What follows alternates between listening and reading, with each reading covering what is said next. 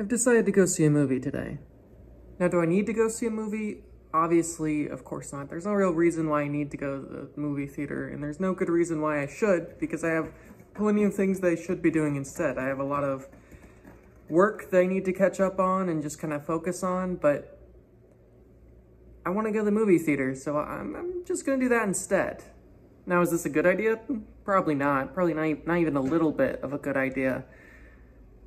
But I don't know. I feel like if I don't go to the movie theater over this next week, I'm gonna fall out of the habit, and I'm just not gonna do it. And I feel like, I have the time now, and, will I have that time in the future? I don't know. Maybe, probably, but what if I don't? I want to see a movie, so I'm just gonna go see a movie.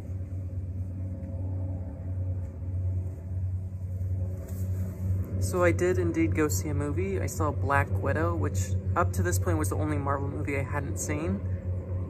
It was alright. I mean, I think if I had seen it before Shang-Chi, I would have liked it a lot more, but, knowing that Marvel has it in them to make, honestly, good films like Shang-Chi or Thor Ragnarok, it's okay. I mean, the beginning of Black Widow was actually quite exceptional. I was very excited for it. Everything that happens in their childhood is really interesting, and that whole montage that they got going on, it's good stuff. But after that, it's just kind of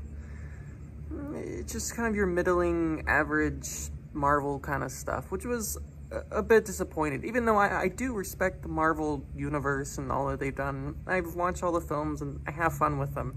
I was just a bit disappointed. I mean, I'm glad that I went. That was good. But the movie itself was just okay. But after the movie, or rather during the movie, my mom texted me and asked to come over to her house because they're at my grandparents today visiting some family, and they needed me to check on Maddie, who is still alive somehow. I don't really know how, but she's still definitely alive, and I'm here checking on her and getting a couple of things, but I guess that's good. I mean, Maddie's alive, that's a good thing. How much longer she'll live? Probably forever at this point. I mean, she just keeps chugging on, which is just so impressive.